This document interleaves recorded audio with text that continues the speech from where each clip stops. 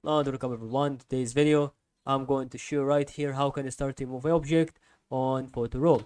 So if you are looking for this video, so let me show you right now how the about be editing through this kind of things. And all you need to do is just to follow this video, subscribe to our channel and like this video. So we are looking right now for some important cases that should be really fluid through the instructions that is going to be helping you on the situation, as you can understand and see how the about be relevant or how this about be edited through my opinion. Okay, so all you need to do here is just to take the situation.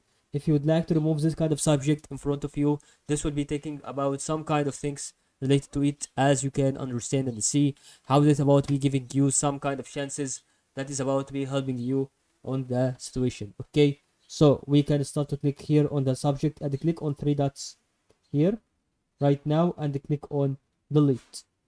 Okay, so or you scroll down here and click on delete if you didn't see the three dots once you click on the subject, and that is all about, guys, to help you in the situation.